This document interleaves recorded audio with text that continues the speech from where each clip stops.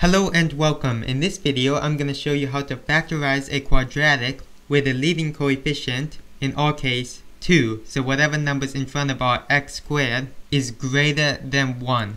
In other words, if you have the standard quadratic equation, so ax squared plus bx plus c, so in our case c is 9, b is 9, and a is 2, it's where a is greater than 1. So when we have this, we can't just factorize it the same way as we would if a was 1. In other words, if we just had x squared plus bx plus c. Now that a is greater than 1, so in our case 2, we have to factorize this a new way. And that way is still by finding two numbers, only now our two numbers are found by finding two numbers that multiply to a times c. So in our case, a is 2 and c is 9. So a times c is 2 times 9, which is 18.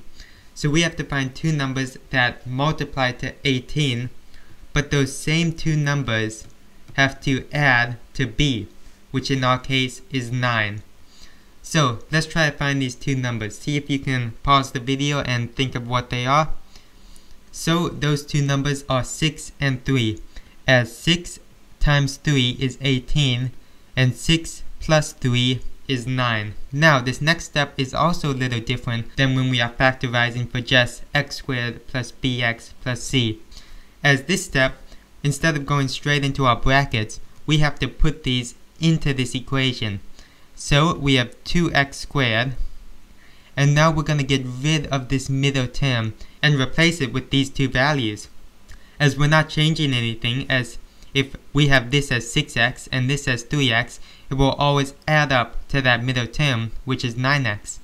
So we can replace these, and instead of writing 9x, we're going to write 6x plus 3x.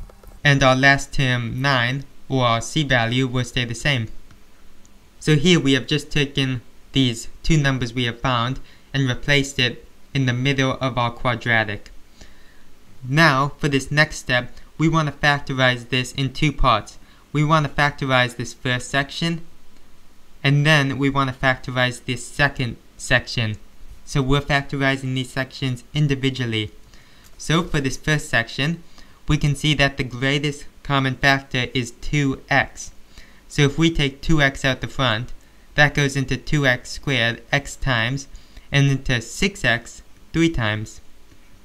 And now if we factorize this second section, so 3x plus 9, we can see the greatest common factor is 3. And that goes into 3x x times and into 9 3 times. Now, the key when you reach this step is ensuring that the stuff in the brackets is identical. So the stuff in your first brackets should be exactly the same as the stuff in these brackets over here. And this is a good checking mechanism. If both of these are the same, you know you are doing the problem correctly. These must be the same, what's in these brackets, no matter what the problem is. And for our last step, we have a rule where when you have the stuff in the brackets exactly the same, you can actually take what's right in front of both of those brackets and also put them in a bracket. So in our case, we have 2x plus 3, and then we can combine these brackets into one, x plus 3. So what we did there is we take what's right before our bracket and we put that into our bracket, and instead of having this bracket twice, we just put it once.